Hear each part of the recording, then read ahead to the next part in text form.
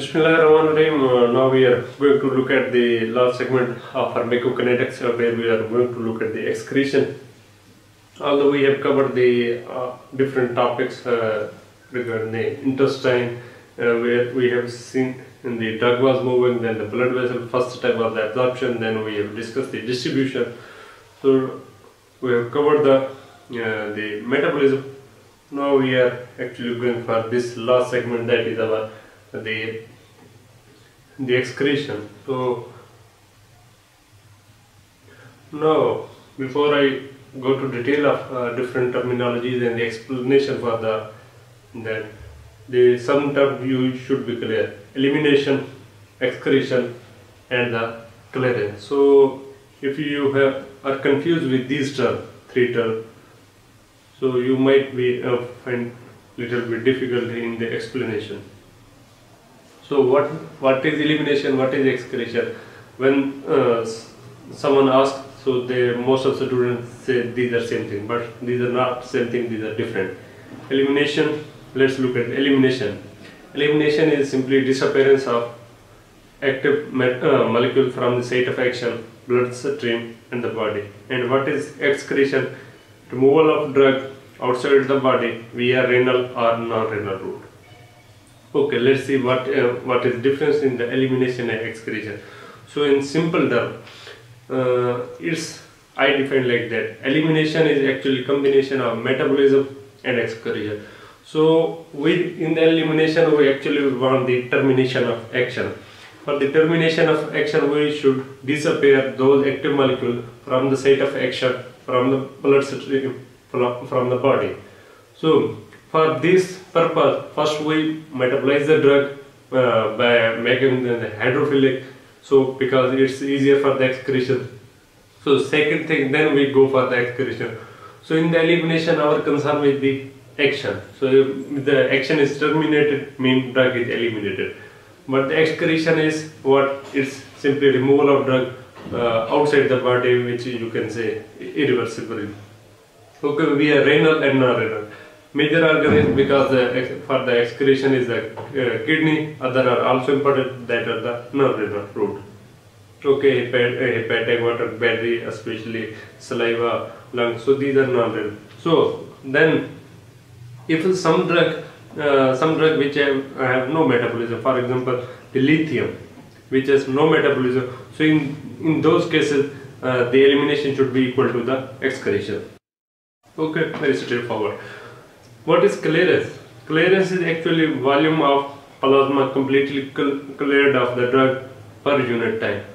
How much volume of drug you have cleared in the unit time? For example, if you have cleared the 2 liter, where what was the concentration of drug, that doesn't matter. But if you have, for example, 2 liters cleared, where for example you have 100 mg per liter is the concentration.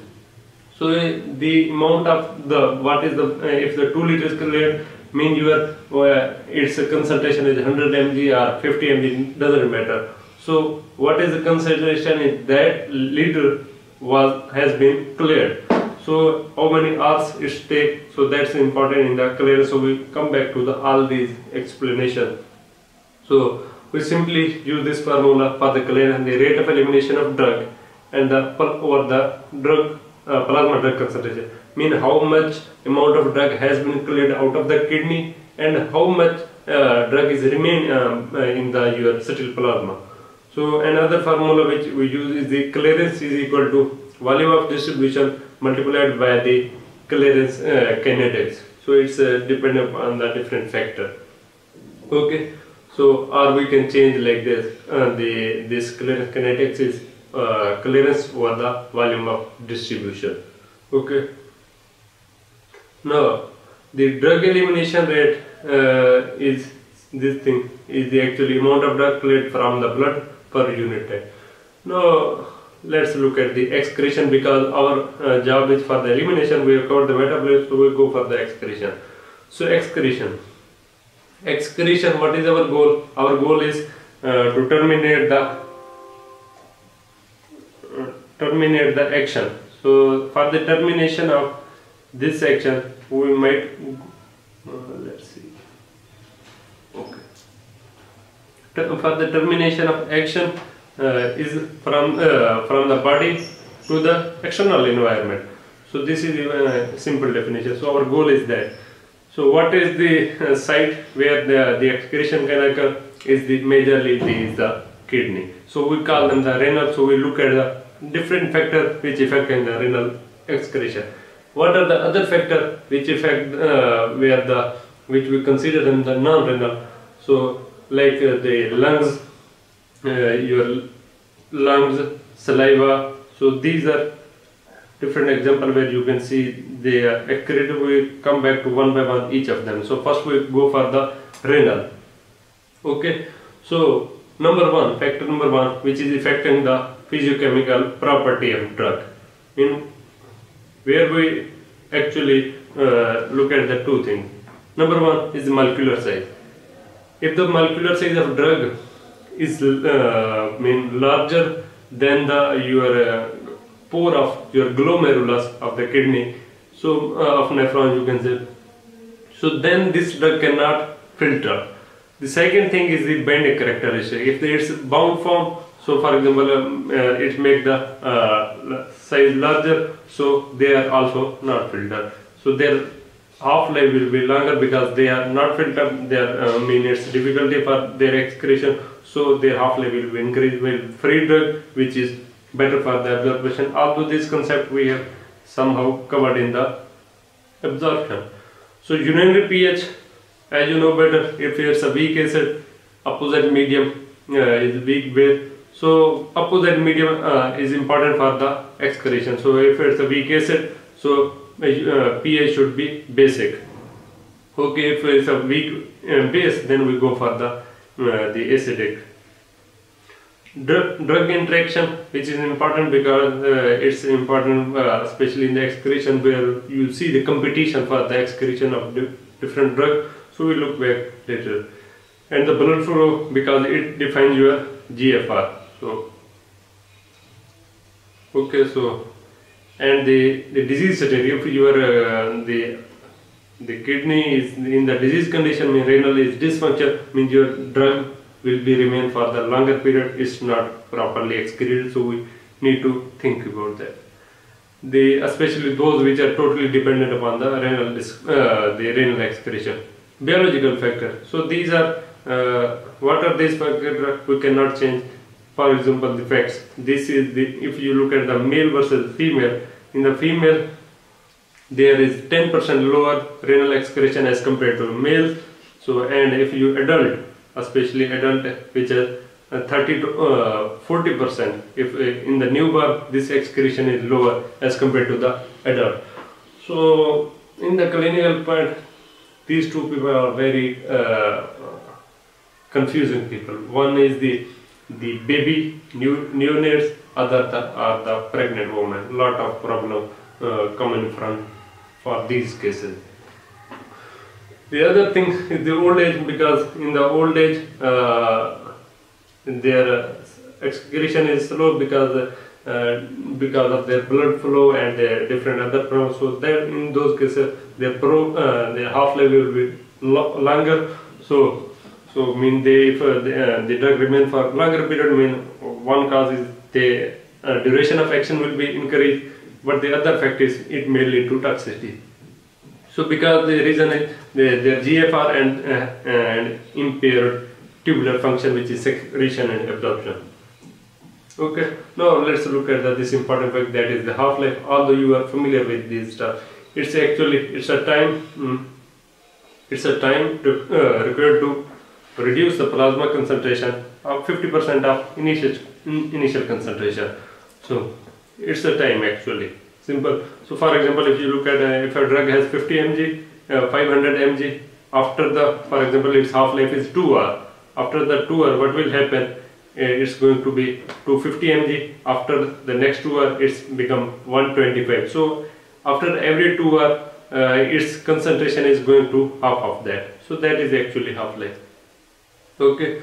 So elimination is actually of two types. One is the distribution elimination, and the other is half-life is of two types. One is the distribution, other is elimination. Distribution mean when our drug has been absorbed, or other case, for example, in intravenous where is no absorption. So in those cases, after the distribution, if your drug concentration goes, as you absorb, and after the distribution concentration is become 50% of initial concentration, so that is actually a distribution. But the elimination is a different thing, means drug is coming out. So let's look at our concern with the elimination. Okay, so for the how many for example, if you look at the how many half-life are being used for the elimination. After our first half-life, the drug concentration becomes 0%. After 0 time is 0 eliminated. After 1 it's become 50. So after the 2 it's become 75. Okay. So after the next third, 87.5 is excreted. After the fourth, it is 90, because every time it's 50% is going to be excreted after. So if you see, almost 5 half-life has been used for this. So I simply say the student, just remember the rule of 5. Rule of 5 says what? It's 4 to 5 half-life has been needed to eliminate if you are giving no further drug. If you are giving further drug, means it's going to be go for the steady saturation, which also take 4 to 5 half-life. Okay, so let's look at the half-life, which is actually for the calculation we go for the 0.7. Why we are using 0.7? Because it's actually the log of, if you take the logarithm of the 50%, that's going to be 0.693 almost. So that's why round about it's 0.7. Okay, so it's elimination half-life. So other formula we can use, because K is actually equal to the your clearance over VD. So we also use this formula, K is given. Half-life, one of the important factors over the kinetic. So the first order kinetics, which is confusing for the many students, and the zero order kinetic. First order is simply the constant fraction of the drug that is being eliminated per unit time, and while the zero order is constant amount of drug that is being eliminated per unit time. So just look at the constant fraction is the first, and while the constant amount is in the your zero order. So what does mean fraction? For example, if I mention, if some drug has 50%, half of that is going to be eliminated for after 1 hour or 2 hour, 1 hour. So other is, I am saying that for example 20 mg is going to be eliminated per unit time. So there are two different things. What is happening? Let's here just look at the example here. For example, constant fraction is 50%, while constant amount is 20 mg. Let's see, we have 100 mg. After 1 hour, what is going to happen? It's going to be 50 mg. After the next 1 hour, it's going to 25. So constant fraction is going to mean 50% of your amount is going to be excreted after each hour. Okay, 12.5, 6.25. If you compare with the, if I say the constant amount is going to be excreted like 100 mg. After 1 hour, what will happen? It's going to be 80 mg. Next hour 60 mg. Only 20 mg is going to be excreted. After 1 hour 40 mg, 20 mg. So this pattern is followed. Okay, so you can see if I change the drug, what will happen? For example, if I go for the 160, what will happen? Our concentration will be 80, 50% is going to be excreted. After next hour 40, 20, 10 mg. So if you look at the here, just you can see the 10 and the 6.5, it's quite relevant. It's not much difference. Okay, if you apply this for the constant amount, for example 160 mg, so what will happen? 1 hour 140 mg, 120 mg, so like that. So you can see still after at this time we have 80 mg, which is much different from the 20 mg. So you can say in this case, although if you change the concentration, your amount is fixed 20 mg will be exceed. But if you here in this case, if you change from 100 to 160, what will happen? In this case, it was excreted after 1 hour was the 50. In this case, 80 has been excreted out. So you can say it's concentration dependent while it's concentration independent. So if you change the concentration, so okay, so let's say rate of elimination is directly proportional to plasma concentration, when the rate of elimination is the independent of plasma concentration of drug. Okay, so these conditions can lead to toxicity. For example, alcohol. If someone has taken alcohol for a longer dose, high dose of the alcohol, what will happen? It's may show its action for longer period, because for 2-3 days, because the constant amount is going to be excreted. They follow zero order kinetics. Okay, so just if for the mnemonic I use the FF, first order fraction. Okay, so but important thing is most of drugs follow the first order kinetic, so we don't confuse with that. But some like alcohol, they follow the zero order. Here is a mnemonic for the some example which are you must need to know because they are tested. The 0 watt power, it's a mnemonic to the limited drug which follow the warfarin, alcohol and aspirin. A represent 0 watt power, W represent warfarin, A represent alcohol and aspirin, T represent thiophelline, and next T represent butamide, and the P power represent actually phenytoin. So these 5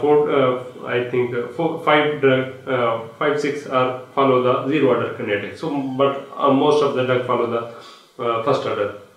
Okay, so if you look at the graphical representation, you can see here it was 1 at this time. After the first half-life, it's become 0.5, then it's become 0.25 and 0.1. If you compare with the, in this case, in the zero order, I think if it's 30-40, so it might be a 35, you can say 5 mg is going to be excreted each time here. So what is important thing is that its graph is graph is linear. Okay, it's a linear graph, where it's a non-linear, you can see a curve like structure, so it's a non-linear graph. Okay, now check at the clearance. Clearance, as I mentioned, volume of plasma cleared per unit, rate of elimination of drug, and the plasma drug concentration. Simply look at it. So clearance is actually renal, and clearance always, and other non-renal is also included when you see the total body clearance. Okay, let's see. For example, here to here.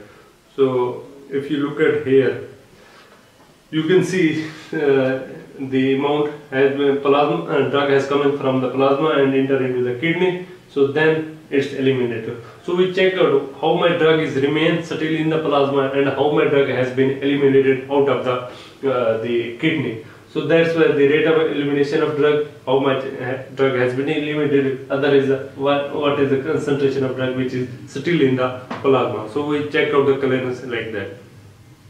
So if you have cardiac problem or hepatic or renal, if a cardiac problem means your blood flow is coming less. If it's a hepatic problem, metabolism is affected. Renal dysfunction mean then excretion will be affected. So all these factors affect the clearance.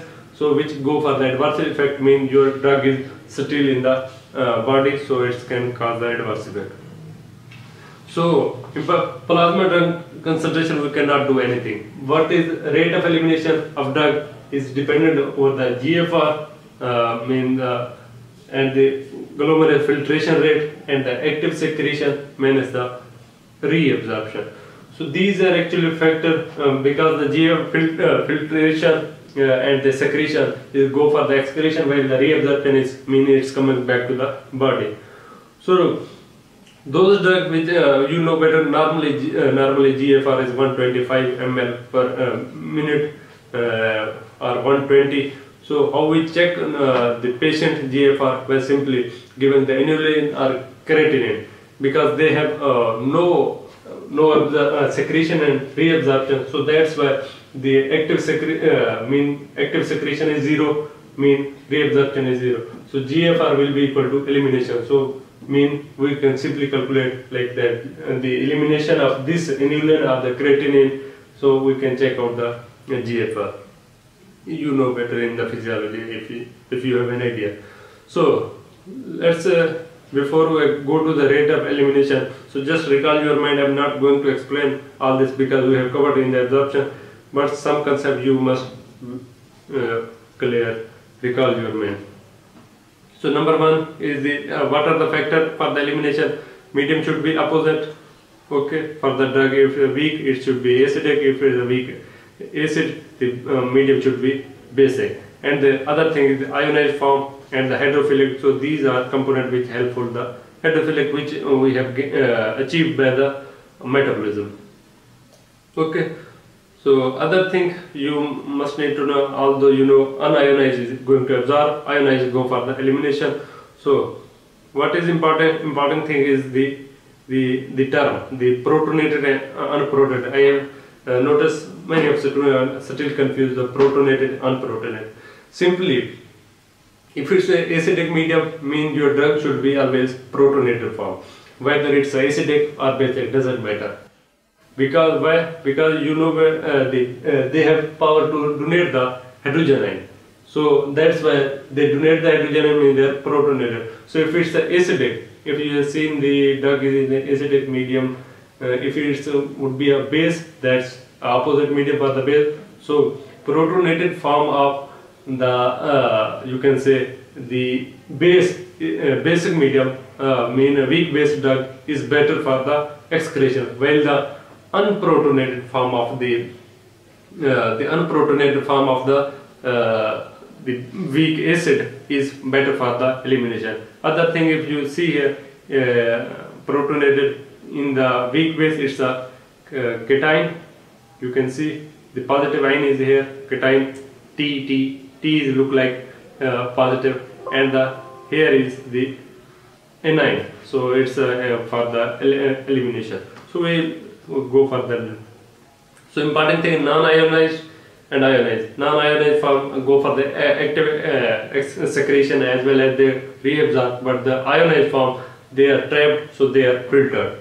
So although we have covered the, I think, acidic and basic drug poisoning. So simple, if it's a poisoning, go for the change the simply pH of urine, so you can get it. So I'm not going to explain because we have covered that in the absorption already.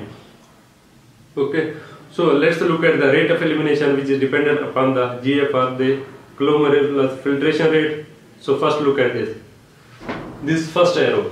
What are the factors which are what type of drug which can enter into the your glomerulus? Okay, so filtered and non-filtered drug. So I recommend just understand what type of drug that are not going to be filtered. The number one is if it's bound with the plasma protein, if it's molecular size is more than larger, for example more than 20,000 you can say, so it cannot cross the pores of glomerulus, so it cannot come into the filter. But if you are thinking the all other kind, for example if it's a free drug, it's ionized or the smaller molecular size, non-ionized, whatever, hydrophilic, lipo, all drug can be filtered here, so they can enter into the your the tubular system.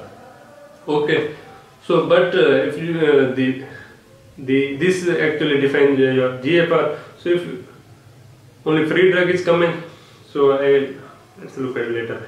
Free drug, all if it's a bound, it's not. So that's why we sometimes calculate the clearance like that. Free drug multiplied by the GFR, so it's a calculation for the clearance. So because only free drug come out of the excretion metal.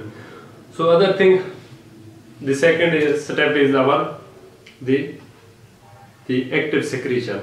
So active secretion, so your anion and cation, different anion and cation are going to be secreted, mean they are going to enter into the tubular system, so coming out of the plasma, or you can say blood vessel, so enter. So as I mentioned, what is important anion, which as mentioned unprotonated drug, a weak acid drug, so they are anion, while the protonated form of the weak bases, they are the cation, so they can come into the renal tubule. Okay, But as I mentioned, the premature infants and neonates, they are complicated people. So they incompletely develop the tubular system secretory mechanism. So that's why their drug retained in the blood mean they are not going to properly secreted in the renal tubule. So they are complicated people. The other thing, this is low specificity. If this if it's anion and cation, it's good. That's going to be secreted. But there is competition for the different anion and different cation. So one of the important fact that is the, for example, a patient come into clinic. Okay, so not in clinic, what he has done already. He was the arthritis patient. So he's in the minutes he has a joint pain. For the pain relief, analgesia, he take the aspirin. His severely pain has been increased. What is mechanism? Actually your aspirin and uric acid compete for the excretion at the secretion point. So they compete. If the aspirin is present, means your uric acid is going back to your blood. As they go back to the blood, they go to the joints. They are going to increase the pain because they are going to be deposited in your joints. If it's too much, it can lead to gout. So instead of taking his pain relief drug, he has done what he has done. He has increased the pain because of this mistake. Okay, so there is competition for different drugs. So for example, aspirin and uric acid. So we should be careful regarding different conditions. Okay, the next stage is the reabsorption. Although it's a physiology part, so I am explaining what here. So the unionized and lipophilic. If it's unionized and lipophilic, as I mentioned, they are best for the absorption, so they go back, crossing the membrane, they go back in the distal tubule. So that's why if I mention here, so this arrow was entering, go for the excretion, this secretion. So these two here, these arrows are actually going for the excretion. So that's why I have added them. While this the unionized lipophilic has gone back. Okay, so if you look at this filtrated list, free drugs, smaller molecule, hydrophilic, ionized, they are going for the excretion. While this non-ionized and lipophilic, these last two member has been come back to the blood. So they still remain in the blood until they are becoming ionized and the hydrophilic. So only the ionized form and hydrophilic can be excreted. So this is regarding the all about the renal. Now let's look at the non-renal excretion. So non-renal, especially one is important, the battery route. Some drug and their metabolite actively excreted into the bile. So for example, the ampicillin and rifampicin, so they use the battery route. So some drug undergo the enterohepatic circulation. So oral control. What is the enterohepatic circulation? Entero mean hepatic mean liver. Entero mean your gastric tract. So GAT. When enterohepatic mean your drug is circulated from liver to intestine, intestine to liver, liver to intestine. So if you look at here, so means your drug is coming from first it has been absorbed and go to the liver. First metabolized. After this, what is happened? This drug has come out of the battery route and to the again come back to the duodenum part, or you can say. So again, what is happened here? So here it was by the liver has been conjugated by the metabolism.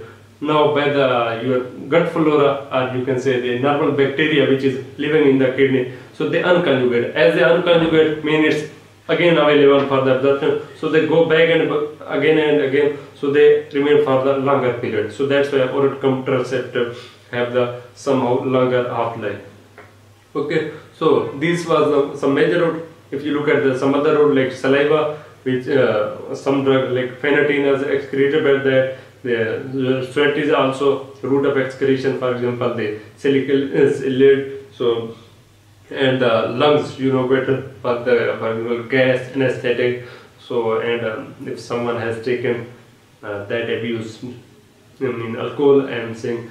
So if someone has taken the alcohol, so they can be smelled out, because the one of root of the excretion for the alcohol is also lung.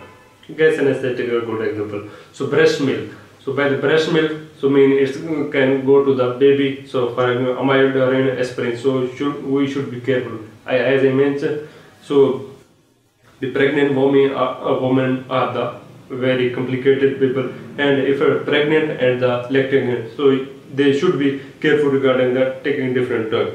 Neonates, pregnant, lactating. Oh, people. No, this pharmacodynamics is our next topic.